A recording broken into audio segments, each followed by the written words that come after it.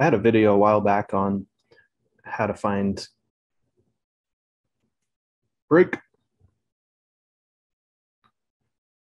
I had a video a little while back about how I could take pictures of things that I thought would be interesting on a projection mapping project and put it in After Effects, prep it, mask it, etc., and then save it out as an image that I can use in my projects more easily. So this is kind of a follow-up to that. I have some images that I've found and prepped, but I've also added some animations to some of them. And so now I want to reuse that animation too in future projects. I come from IT background, and so I'm kind of big on the concept of only doing things once if possible. And so if I do some kind of cool animation, I don't want to redo it down the road on a different project. I want to do it once and then just reuse it. And so, for example, I've got this tree that that we added to this project. I accidentally just moved it. And the tree, I wanted it to kind of be blowing in the wind, as you can see here. It's a simple animation. I didn't do anything too fancy. I just did some keyframing to make it move a little bit in the wind, so that as the project's moving forward, the tree's wiggling.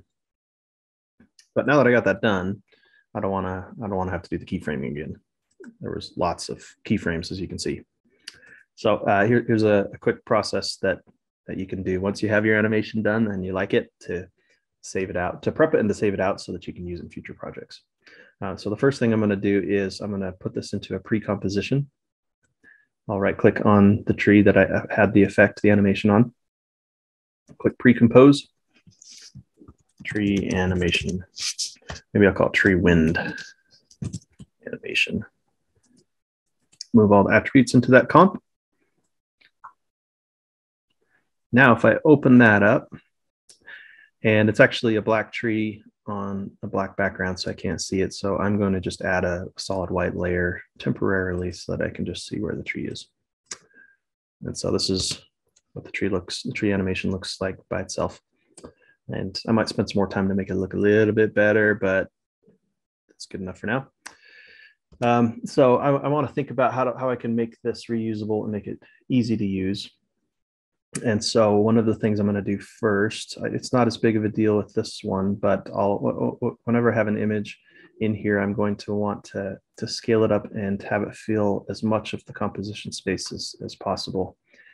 And ideally, the composition size would be something like 1920 by 1080, so that it's that's a common resolution, common width and height that's used in projects. And so that's just going to make your lives easier if you can match to that. So this one's scaled up pretty good already, but I did notice that my composition isn't that size that I just described. So I'm going to come up to composition settings, or you can do Control K. And I'm going to change this to 1920 by 1080. Okay. And then my solid white layer, we're going to scale up. I can press S on my keyboard as a shortcut, and then I can just scale up the white. And then let's do the same thing with the tree. I'm going to center it and scale it. So let's move it to the middle, scale it up. In fact, I might even rotate it since it's kind of a longer image instead of wide. So I can press R as a shortcut to get this rotation property, and I can turn it sideways. And then back to S to scale it and get it to be mostly centered and mostly filling up the space. So it's going to look like this. And since it bends so far that way, I probably should scoot it up just a bit. Good enough. I could even expand it lengthwise. Maybe I'll do that too, just so it's filling up as much of the space as is available. And then once this is saved out, where the composition lines are, that's where the handles are going to be, so you can adjust it.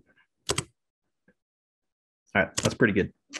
Okay, got it adjusted, fill in the space. I'll hide the white layer. Now I can just save this out as a as a video with a transparent background. And now I have a tree animation I can use over and over again. So to export it, I'm going to go to File, Export. And for most of my shows, I use the Adobe Media Encoder so that I can get an MP4 file, but I don't necessarily have to do that here. I can just do the built-in After Effects render queue and click on Add to Render Queue.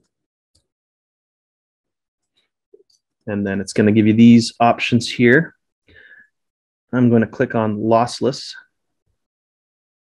And for the format, change it to QuickTime. That's going to give me a .mov video that has a transparent background. And to make sure that it's a transparent background, I'm also under Channels going to click RGB plus alpha. And then click OK. I can click on this to change the name of the file and choose where it's going to go. I'll just put it on the desktop for now. And then I can click render. Oh, I did remember one other thing too that I could do, but I think it's probably fine. The length of this tree, I made it really big. It looks like I made it 12 minutes, which means it's going to be a massive file. So I think I actually am going to come in and shorten that, because the .mov files with the keyed background, really big. They tend to be really big files. And I know space is cheap, but within reason. So maybe I'll do like a 2 to 3 minute clip, and I can move this bar over here so that it renders out just that segment. Now, what's going into that decision on how long to make this? I want to be able to loop this video pretty seamlessly, which I didn't do anything special to make sure that it would. So I run if I do it really, really short, if I do it like 10 seconds, I'll probably have a really awkward looping point when the video ends and starts up again. It's probably going to look really shaky and odd. And so if you make it longer, then that's going to eliminate those seams that you run into. Make it too long, then the file's too big. So I'm trying to find that sweet spot in the middle where it can have good looping, but also not be a huge, ginormous file. So I'm just going to do 3 minutes and we'll try that. Okay, saved it. File, export, render queue. Change this to QuickTime and RGB alpha.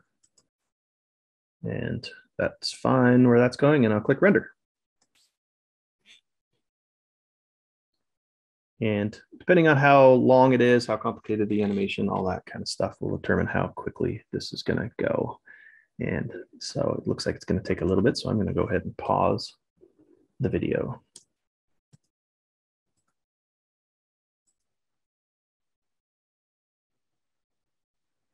Okay, that's done rendering. So now if I have a scene in here where I want to add that tree, then I can just drag that in and it should function. Let me find one that would look good. We'll put it on the project. It might be a little hard to see on here, but there you go. There's the tree with its transparent background. Can rotate it and resize it to how we want it. Every room has walls. There it moves. It's not actually where I'm going to put it, but you get the idea. So that is a way that once you've done some kind of cool changes to an image and created an animation, you can then save it out for using it in future projects.